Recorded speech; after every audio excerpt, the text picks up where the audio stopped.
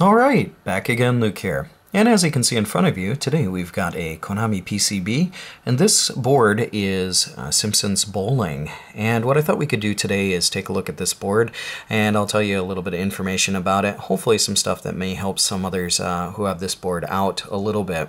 Now this is something that I wound up picking up as non-working, and the biggest problem with this thing is it didn't power up, it didn't have a disc, it didn't have a working drive, and it had no way to play it, basically. So what I've done here is I'll kind of go through it point by point to show you guys. I've added a fan here because normally this thing comes with a casing over the top of it, and this does get a little bit warm. There is a fan that's normally on there, but I just wired that up here.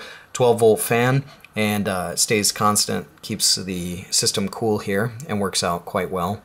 The system BIOS is located down here underneath this board. And sometimes that can be a bit of a problem. If you have a flashing board that just keeps resetting, make sure you check the BIOS and everything is seated and everything is, all the legs are in correctly. That may be a problem, and if you fix that, you may get the system to start booting up, or at least be able to go through its system check. Some other things that I've done here is this is the original pinout for the trackball, but to make it work with like HAP controls, what I've done is I've kind of changed this around a little bit. It's essentially the same thing, but Konami decided to use 7 pins or 8 pins, I think. Let's see, 1, 2, 3, 4, 5, 6, 7 pins, and 1, 2, 3, 4, 5, I think 5 or 6 here. 1, 2, 3, 4, 5, 6 on this one. What they've done is basically added another ground on this, so you can't just plug in regular HAP controls to it. But what I've done is I have a couple of, what is it, Golden Tee golf boards, and there's only like one pinout or one of these connectors that's used on it, especially for player 1 to play up to 4 players. So I took one of the other ones and I desoldered it, because there's 3 of them on the board, and I wound up recycling it and wiring it to this, adding a little bit of hot glue to keep it in place, and that way I can just easily connect this setup here, which is my old, if you guys remember my old setup from way long ago that I made for Golden Tee Golf. And I can just plug it in here without any problems. But so that's that there. Another thing here is I want to talk to you about is the drive.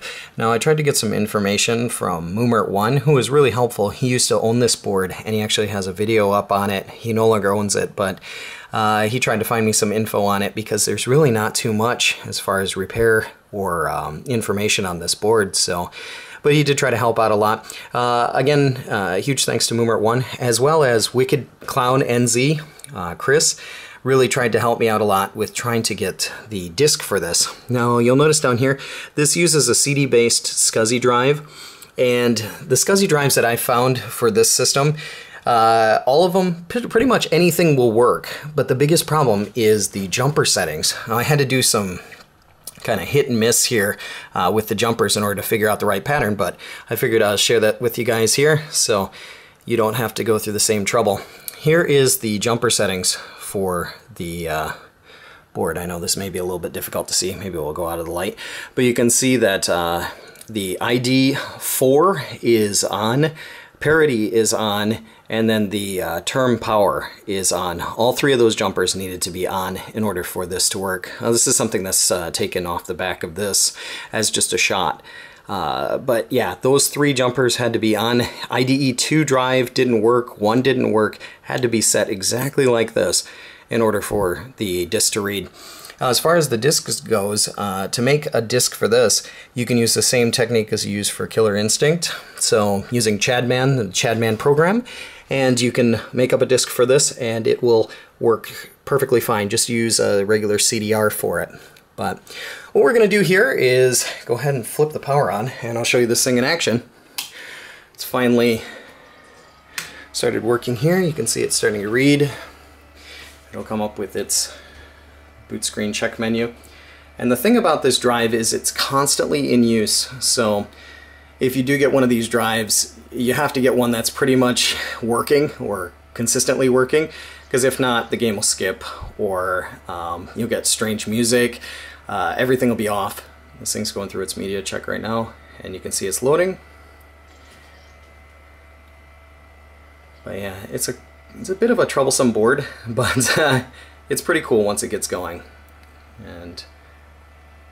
But I just want to make this video to try to help out others, because like I said, when I tried to find out information on this board, I was completely lost. There was just nothing out there. So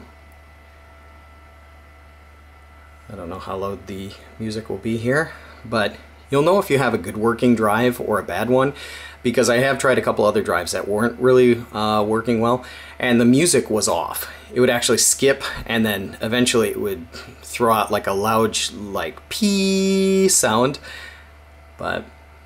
And I realized, okay, there's something wrong with either the board or the drive, but I switched out the drive and it worked great. So yeah, keep that in mind. If you ever get a drive that's the music is off, you'll notice it at the beginning here.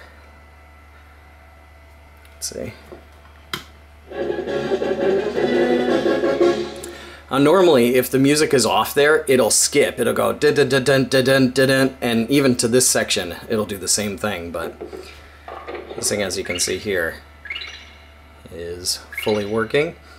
Like I said, I put that fan on there to keep everything working well, and all the information I've told you guys can be found online as far as like the Chadman, how to make disk image using Chadman. It's not difficult at all. Really easy to copy and paste and to make a disk up. But let's see here. Go ahead and start it, just to show you everything working.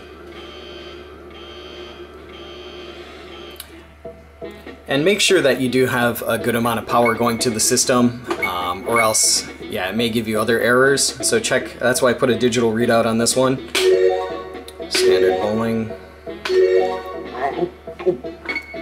But as you can see here, all of our characters can be used or chosen just by using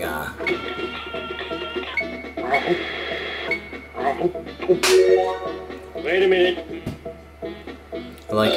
Like I said though, okay, ready. If the drive is not fully working, it'll skip. You won't be able to hear some of the voice in it and whatnot. But this isn't really much of a gameplay video, although I may put up one later.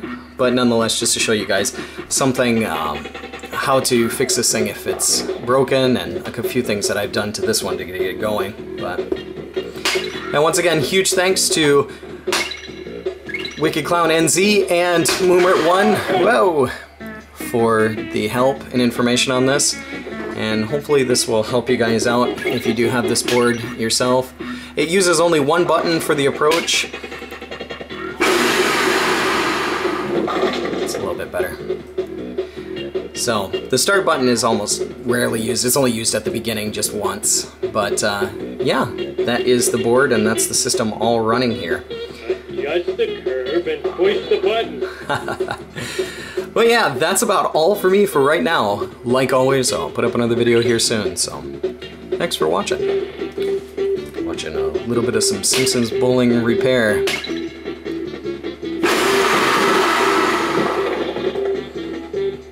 At one bin.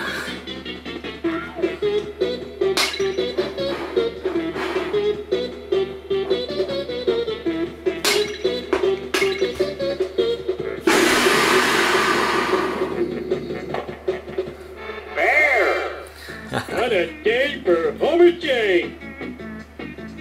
I